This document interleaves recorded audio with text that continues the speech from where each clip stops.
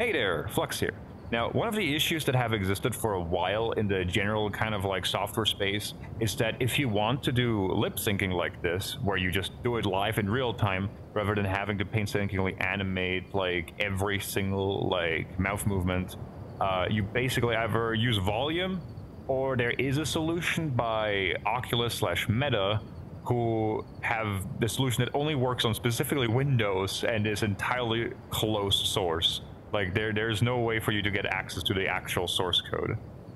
Now in Resonite we use OpenLipSync as an option, which was made by a member of the Resonite community, Kyuubi. Now the main difference between those two is that obviously they were trained differently, those models, but also on top of that, OpenLipSync is, as it states in the name, open source, and on top of that, it supports Linux. That's one of the main issues with OVR lip sync, is that it's closed source and they don't provide you a Linux version. Now, to give you a side-by-side comparison, over here I have the values actually going with both of them. Now, if you are thinking like, okay, these are values like moving around differently from each other, but like which one's better?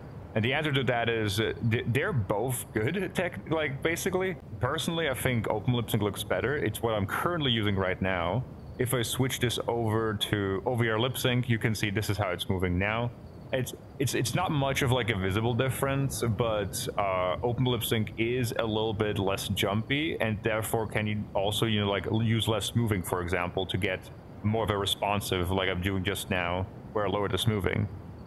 Now, personally, I still think it looks a lot better just have a little bit more smoothing, just because it makes the mouth movements look a bit nicer. But yeah, see ya.